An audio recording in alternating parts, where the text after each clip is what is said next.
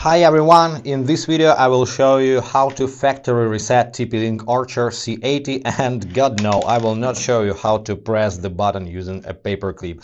Hard reset is a bit more complicated tool and I will show you how to utilize it as an advanced user. Let's get into it. Actually, the paperclip reset is a pretty good tool, but only in two cases. The first one, if you've forgotten your admin password and can't manage your router anymore. And the second one, if for some reason you need a fresh start. In this case, just find the reset button, press and hold, release and start from scratch. But if you want to do a hard reset just to fix some connection issues or other problems with your router, you should know two things. First of all, try a reboot first. Do not rush to do hard reset. And the second thing is you need to know how to create backups.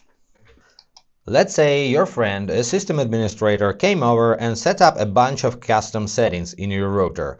And after hard reset, you will have to set up everything from scratch. And what if you don't know how to do this and your friend is not available right now? To avoid this awkward situation, you need to just create a backup before hard reset. Let me show you how to get here. So what you need is, let me log out first. What you need is open a new tab in your web browser and make sure your computer is connected to your Wi-Fi router. Then in the search bar type in the router's IP address. By default it looks like this, if you haven't changed it, of course. Then hit enter on your keyboard. It takes you to the login page. Enter your administrator's password.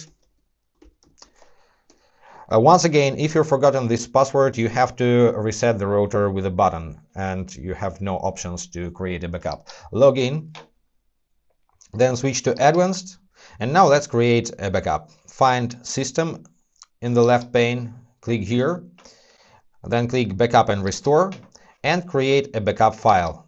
It saves a backup file in your downloads folder, relocated to a safe place, and then you can reset your router right from here. And from web interface you even have two options. You can restore all configuration settings except your login and cloud account information, so it just saves your administrator password. Or complete factory reset, it's equal to pressing the physical reset button on the router's case. So you can make a factory reset, then set up your router from scratch. I also recommend you to set the same Wi-Fi network and password on new setup to make your devices to connect to the network automatically. Then go back to the advanced menu, to system, backup and restore, and browse for your configuration file.